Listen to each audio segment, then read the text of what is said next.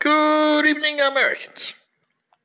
This is your favorite alien here on the evening of Sunday, April 10th, 2022, sitting in for Paul Harvey this evening. Stand by for a special commentary. Mr. Harvey, I know you're up there with the boss, and this commentary, it has to be done. So I hope I make you justice by doing this commentary, and your boss, the boss too, up there. With further ado, here it goes.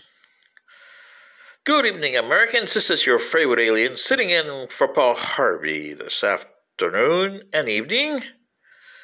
And would like to do a special commentary on the state of American/human affairs today, as it relates to Justice Ketanji Jackson, who was confirmed as Associate Justice of the U.S. Supreme Court, succeeding retiring Justice Breyer. Last week, when that vote was done, it should have been a culmination of a person's achievements, but it wasn't. It tells you how bad your society is, both here in the United States and around the planet, but especially in America. Because for the last 245 or so years, you have ruled the meaning of what it is to be human on this planet. And today you have failed miserably on all kinds of accounts. Justice Jackson, I congratulate you on being confirmed for the wrong reasons, but still you are a Justice of the United States Supreme Court. And I'll get to the reasons why you got confirmed that are not valid to me.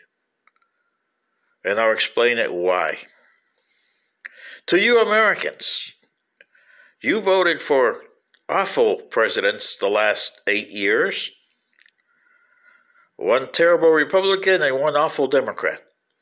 Which means that you hit the bottom of the barrel. And there is no way to go anymore, not even up. This will cost you extinction as a race, as a nation. And while you guys are getting extinct, you won't know why. And the reason of your extinction is as follows. Since I started my videos on YouTube, I've been telling you about my ancestral planet. Recently discovered by you guys, by the way. 3,000 light years away. That's my home planet right now, adopted home planet. But my ancestral planet was another 1,200 light years away. You guys have discovered it, or what's left of it. Recently also. You called it an object you don't understand. That's because the solar system doesn't exist no more. It's what 7 ounces of antimatter can do to a society in a solar system. There was 14 billion beings resembling you, kind of humanoids. We looked almost the same. But there were some differences. We had some organs you guys don't have. And we lived longer. Our day in our ancestral planet was 359 days. Yours is a little longer. Ours is a little longer in a new planet, 378 of your days. Our gravity was 0.98 of yours. Our gravity in a new planet is 1.02 of yours. So there's a little differences. And there was differences that caused us to leave our home planet. Like I told you in my other videos, the reason we left was because of the way of thinking which is similar to what you guys have here. You have let technology outpace your social structure. Therefore, you were a dangerous race. So was my ancestors. Except that they were more advanced than you guys were. You're still in the rudimentary fission atomic power. They had progressed to antimatter. 25 people didn't like what was going on. It took them 75 of your years to get organized, find a planet, use the technology that they had to get to the planet.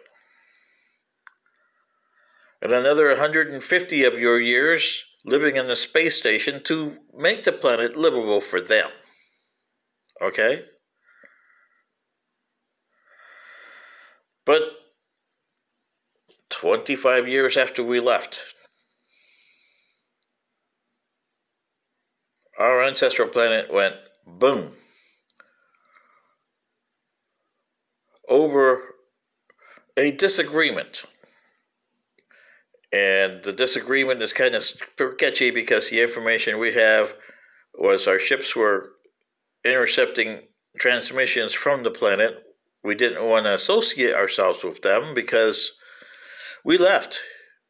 But we carried their technology, their ancestral beliefs, and their way of behaving with changes that we were making to make it our way of being a civilization different from theirs. We gave up a lot. Religion, politics, greed, money, power, and pigmentations. There was 18 on my home planet, only 4 survived. You guys don't even have that many here. What do you have, maybe 6? That's all? Pigmentations that you guys have on this planet? And through your centuries, the African Americans have been relegated to the last place. Yes? Then you had the Indians of what you call the New World. You call them Indians because some wrong-way Corrigan guy named Columbus decided that he had reached the Indies. Hence, Indios. So the Native Americans, as they've been known to know centuries later, were forever known as Indians and treated as such, savages, according to everybody. And sometimes worse than the African Americans. And that's pretty bad if you treat the African Americans like you guys did with slavery. But you guys did it. You haven't changed a bit from the time of the Romans to now. You still look at the same things the same.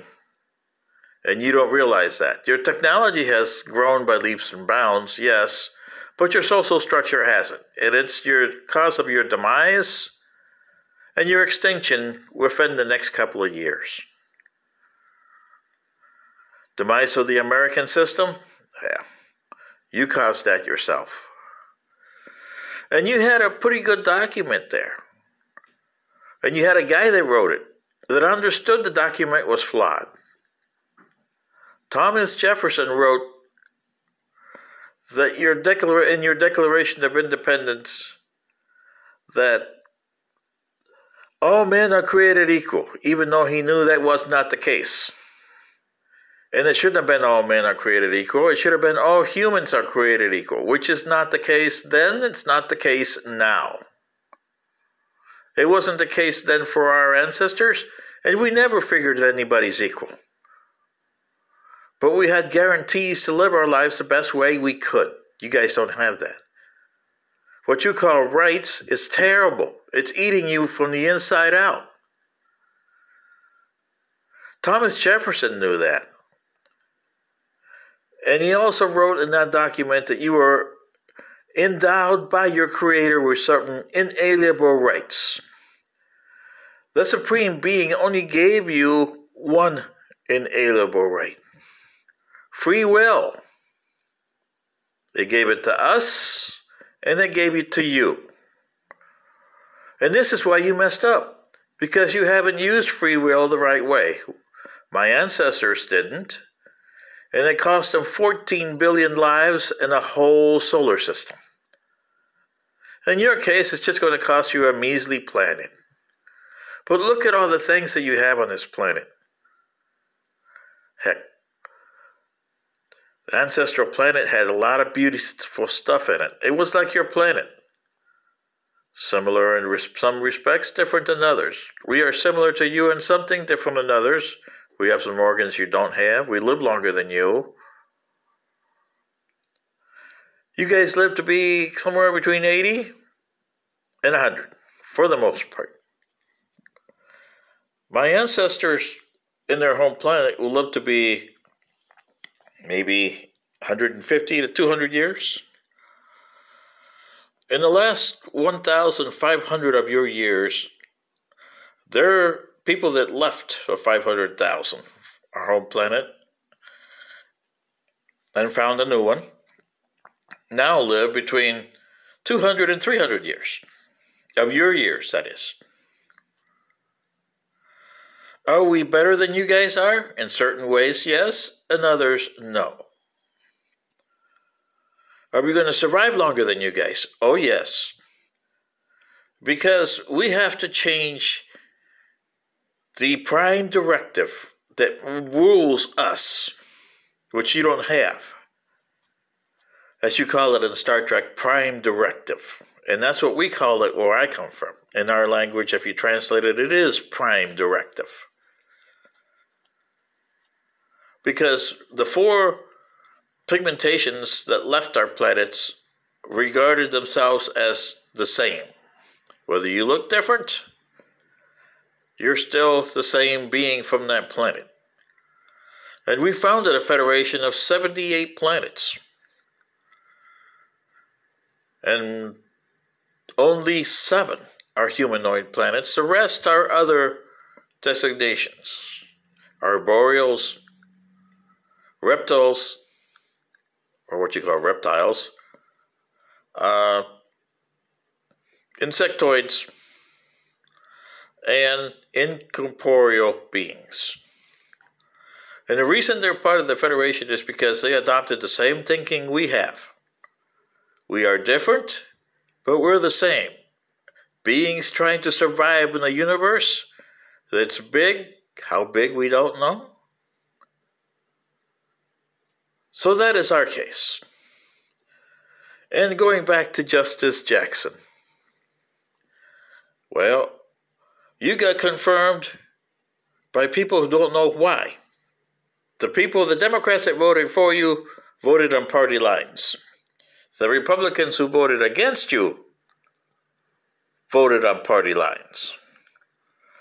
1, you're an African American. 2, your views and the Democratic views they don't like. Well, nobody likes the Republican views either.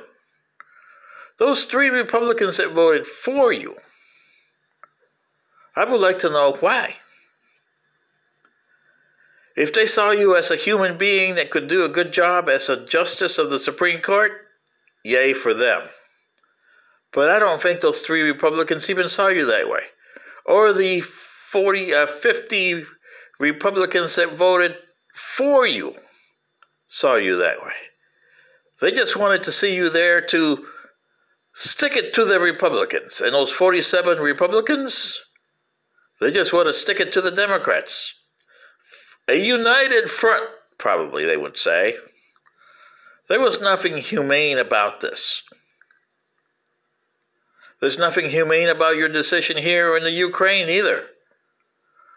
Because you got Vladimir Putin over in Russia that considers Ukraine not a nation, and he's vowing to put it out of existence and out of the map.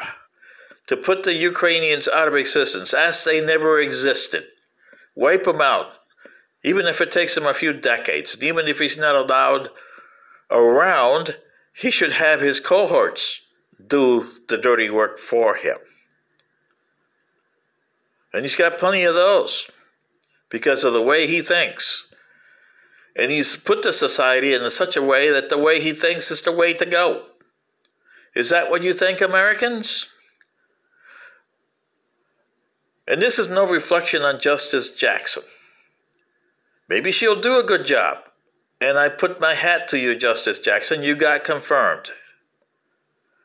But is it going to be a true confirmation, or are you going to affirm the 50 Democrats that voted for you saying, we have to be a certain point of view here?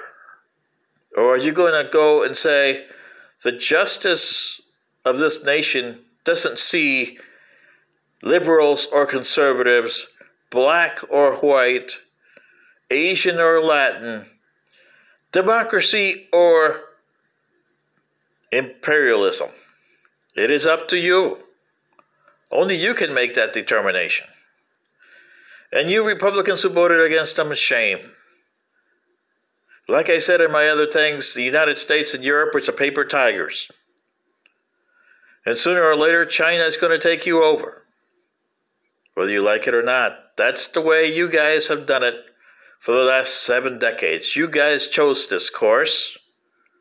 Therefore, oblivion is in the whole human things. You only got less than 43 years to go, and your human race will cease to exist. And it's all your fault for not thinking the way you should have. We have to think like that for my universe because we don't know who we have out there. But we know one race we have up there. We've had 3 wars with them. We've lost millions and we killed millions. And have they changed? No. They're still as nasty as they were when they left this planet 270 million years ago.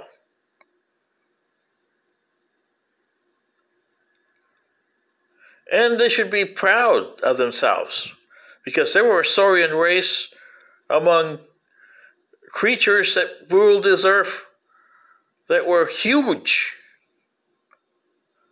And they evolved to a certain way of thinking. But no, they don't look at it that way. They look at this planet as being infested by parasites, i.e. you. And they want to destroy it because they don't want nobody else to have it since they can't have it. What a shame. 2 races that occupied the planet at different times. And the Earth is a nice planet. I've grown in the 50 years I've been here to love it. And to see it in 2066 as a disastrous planet that nobody will live in it for millions of years to come is kind of crazy. But that's the way you humans left it. Anyway, this is your favorite alien sitting in for Paul Harvey. Good day.